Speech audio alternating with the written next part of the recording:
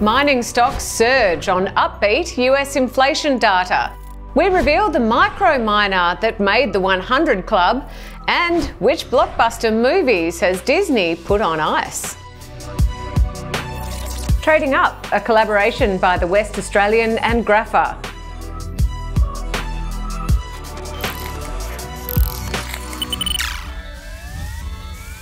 The Aussie stock market was back in the black today, with the mining sector driving gains. Shares in all the big players were in the money today, with Pilbara Minerals and FMG amongst the biggest winners. So, what caused the resources rally? Well, news out of the United States that inflation fell to a 2-year low. That means the US central bank, the Fed, is likely to keep interest rates on hold when it meets tomorrow. And that's good news for business, especially the miners who often have to borrow money to fund their projects.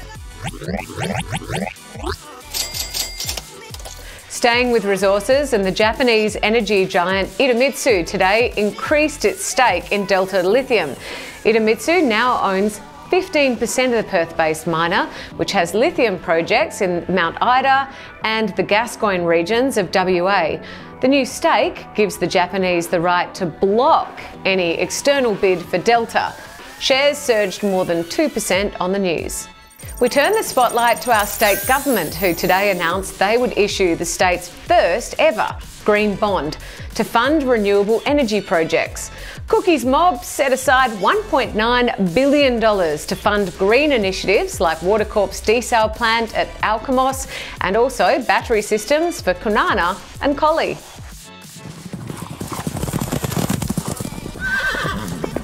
Back to the markets now, and Grapher's dark horse of the day is Leo Lithium. The Perth-based miner, which has a large lithium project in Mali, West Africa, has seen its shares climb almost 70% in the last 30 days. Still to come, the micro mining stock that triggered a frenzy on the market today, and the Disney movies that were relegated to the back of the queue. Stay tuned. Now, to those blockbuster movies that have been put on the shelf for a while. It seems we're going to have to wait for the latest instalments of the Avatar and the Star Wars flicks, as Disney has put their release dates back. The new dates for James Cameron's third Avatar movie has been moved from mid-2024 to December 2025. I went to the studio and I said, let's not just do another movie. Let's swing for the fences.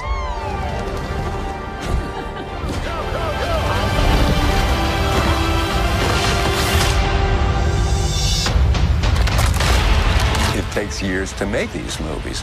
There's nothing like this.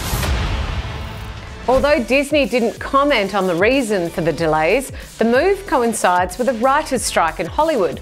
Quite a few well-known TV shows and movies have already been affected, including Netflix's Stranger Things and Apple's Severance. And now, the Disney blockbusters. Seems those writers know how to drive a pretty hard bargain. And finally, that mining stock that joined Grapher's 100 Club, Golden Mile Resources. Shares in the Sydney-based miner exploded on news they found high-grade nickel at their Quicksilver project in southeast WA. Shares climbed 133% on the day. You can find out more business news content at thewest.com.au, or for all the data and insights behind this video, check out grapher.com.